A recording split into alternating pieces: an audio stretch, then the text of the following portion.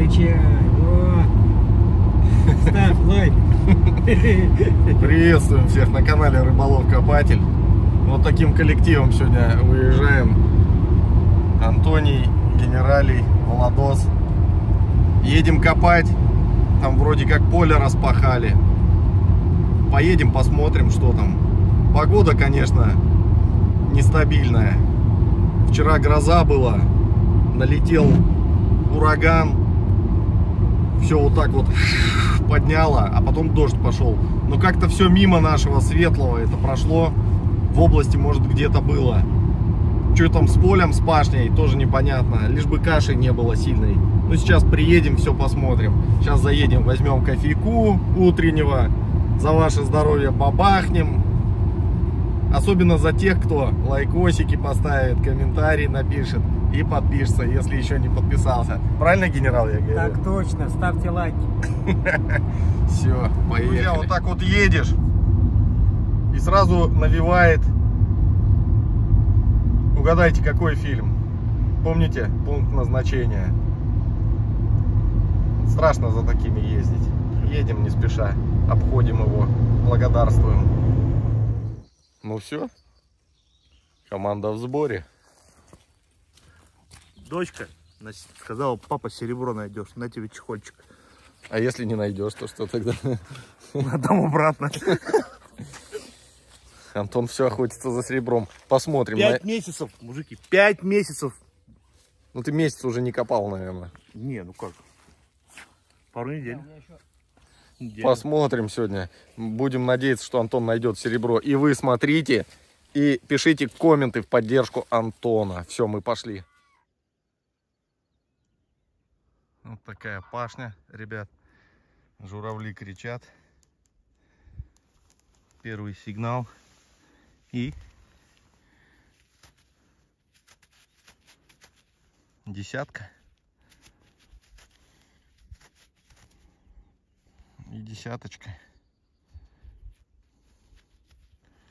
Да, монет тут много было. И серебро попадалось, и часы, серебряный корпус от часов находили, и складень Тимур тут находил. Что тут только не было на этом поле. Ну что ж, надеюсь, сегодня будет интересно. Вон они пошли, журавли. А у меня вот такая находка, друзья. И смотрите, судя по внутренностям, я думаю, это манок охотничий. Видите, там мембрана, и он...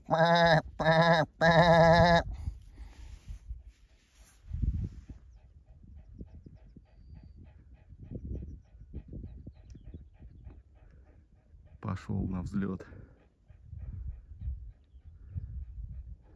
Как там один комментарий был. А чё ты все время этих насекомых снимаешь? Ты еще геморрой свой размером с кулак покажи. Ну такая похабщина, друзья, вообще. Я в шоке. И главное, взрослые люди, в основном аудитория это у меня, взрослые люди, и порой такую непотребщину пишут. Ужас.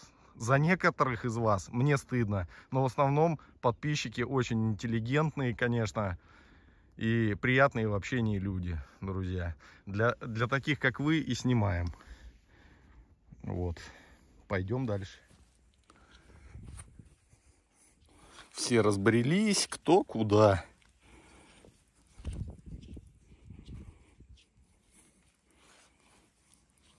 Припекает конкретно. Такая духота вообще.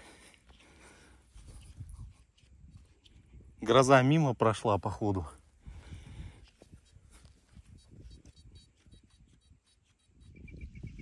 Ну что, ребят, пришло время серебра. Зильбергрош.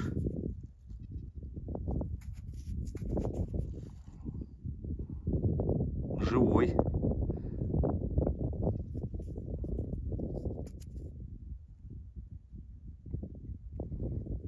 Живой, на удивление.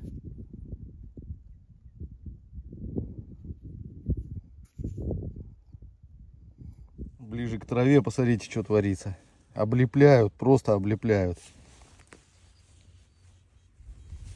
Но мы-то не сдаемся. И нам дедушка подкидывает медяшечки. Друзья, медь мы обожаем просто. Мы с вами обожаем. Кто тоже очень любит медь, обязательно ставьте палец вверх. Приближаюсь к месту, где стоял дом. Сигналы по мере приближения нарастают, их становится больше. Смотрите, что попалось. Чисто вот такой шарик. Может ли это быть ядрышко или нет? Такого размера. Ой-ой-ой, гром гремит. Как вы думаете, могло быть ядро? Или шарик от подшипника? Тут дом стоял. Там дом стоял. Пошли стекляшки. Ой. Гром гремит. Кстати, друзья, а вы что-нибудь слышали о том, как вот вообще в грозу с прибором ходить? Это нормально или небезопасно считается? То, что в открытом поле, это точно небезопасно. И под одиноко стоящими деревьями. А вот сам ли прибор является источником притяжения молнии или нет? Пишите в комменты. Кажись, опять серебро, друзья, по блеску. Точняк. Полмарки, что ли? Точно. Шик. Я рад. О, кто-то из ребят рюкзак оставил. Сейчас позвоню, спрошу, может водичка в нем есть. Да попью. А у меня сигнал был. И он. Опа. Старая ложка сломанная. На цвет нет. Опа. Позвонил. Рюкзак оказался Влада. Я говорю: Влад, а там случайно вода есть? Он говорит: конечно, есть. Я говорю: можно я 2/3 выпью? Он говорит: да, конечно.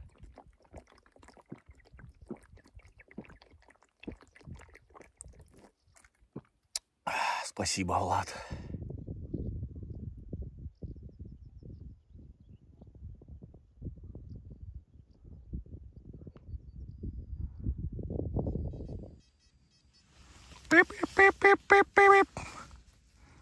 Пуговка. По-моему, орляночка. Да, орел есть, но почти не виден. Удобрением его подобрало хорошо. Все потемнело очень сильно, друзья. Сейчас может бабахнуть. Но будем надеяться, что мимо пройдет. Что-то, видимо, там висело или что, видимо, поселочек какой-то. Как ударило, один, короче, там полный, там то. Здесь тоже хотя так делать. Ну что ты нашел, Антон, расскажи. Одну копейку Павел первый. Покажи. Сейчас. И качу, делает вещи.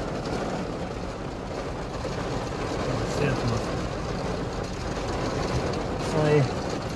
Такая со львом интересная.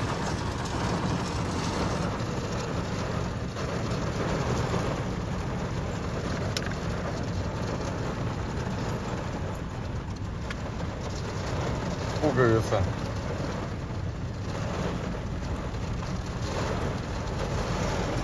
Ну что там? Сейчас найдем, погоди. Ну да, П1 видно.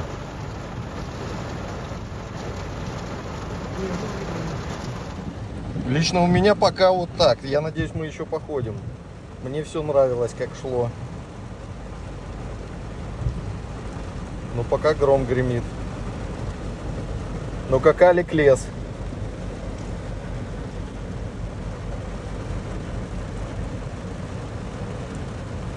Кусочек от часов серебряных. Влад, что интересного нашли до дождя? Смотри, сидят, это дембелячие. Что-нибудь было интересное? Нет. А у генерала что? Зильбергрош, да, или что вы говорили? Дембелям не положено говорить. В конце покажу. Чего переживаете, ребят? А мне никто не верил, что закончится дождь, и мы сейчас опять пойдем ходить, копать. Там рассказываешь, 2 часа просидели в машине. Да, конечно. Минут 20 от силы посидели, приколы порассказывали. Пойдем дальше ходить, друзья. Пока они сейчас переодеваться будут, как всегда, долго, пойду еще одно 3-е серебро подниму. Они злятся все всегда, когда я серебро нахожу. Вышли на охоту, смотри, смотри. Вот они, орлы, красавчики.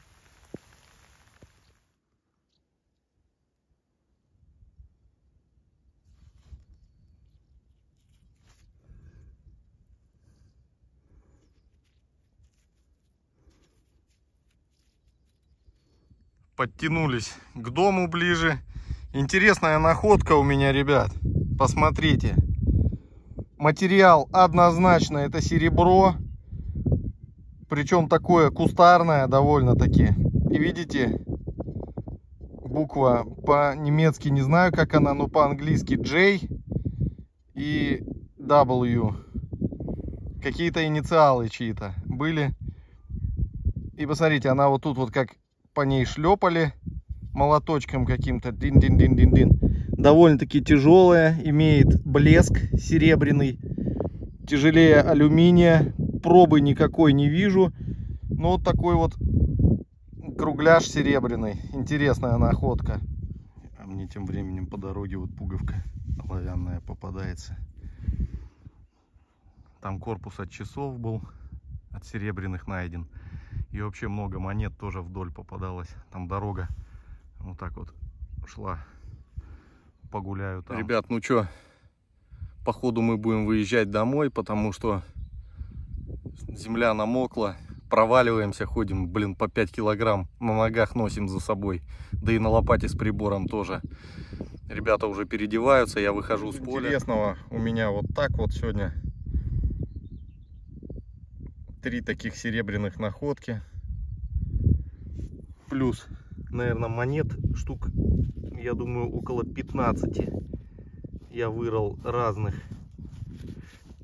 Всякие безделушки, цветнина,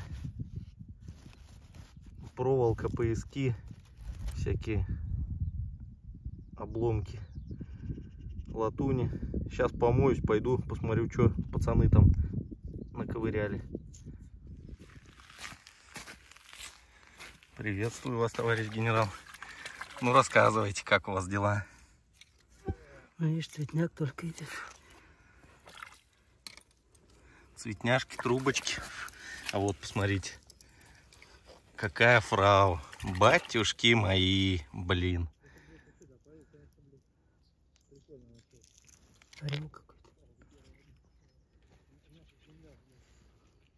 Да, что-то было.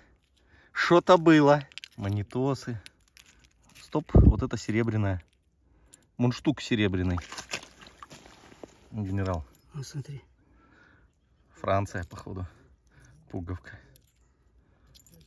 Ну да, монетосы тоже. Мундштук серебряный. Или посеребренный. Вон там что-то под ним желтое. Да, походу посеребрение. А так на вид как серебряный. Мундштучок. Ай-яй-яй-яй-яй. Или колпачок от ручки. Мне кажется, все-таки мундштук. Вот так вот у генералыча. Неплохо, молодец. Красава. Это надо беречь. И это тоже пойдет, да? Не, вот эту не буду брать, непонятно. Вот цветняк еще.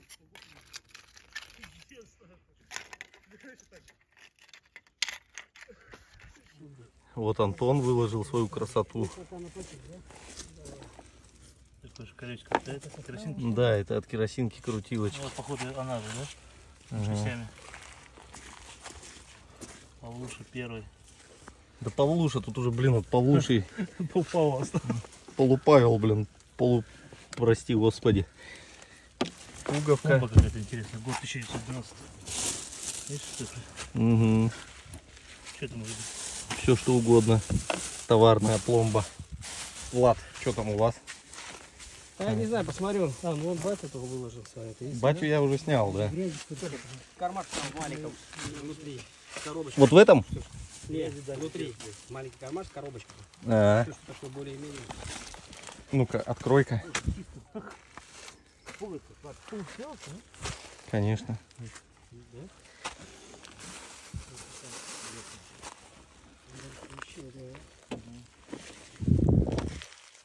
Пуговки, монетосики, клиентосики.